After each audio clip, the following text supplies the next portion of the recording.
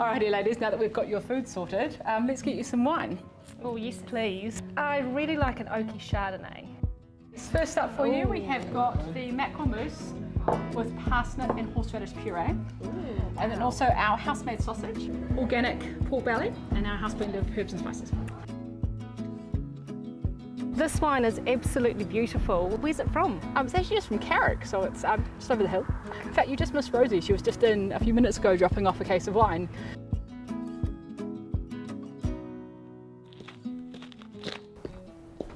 So this is the barrel ball. Wow.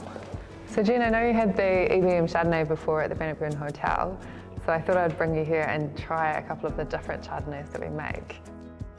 We have a number of different parcels of Chardonnay with different clones, and they each have their own qualities, and then we ferment them separately and then put them into barrels separately as well, and then each has its own unique character. A big part of what we do here at Carrick is obviously make beautiful fruit on site, and we've been certified organic since 2010, and makes my job easy if we deliver this beautiful fruit. And Cliff, our vineyard manager, has been here almost 3 years now and does a fantastic job of that.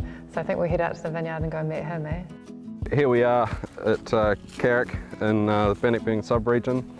These vines here are the first ones planted on the Kiamure Road on this side of Bannockburn back in 1994. They've got plenty of gnarly character, so that balance is key for the flavours and quality of grapes that we're looking for to ensure it's the best possible flavours coming through for Rosie to use in the winery. So she requires great grapes to make great wine, so it all starts in the vineyard.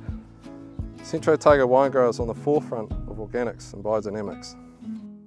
The organic and biodynamic approach, we're not using those nasties on our fruit, and in doing so we're able to retain the natural yeasts coming through from the vineyard, and they're being held on the grapes.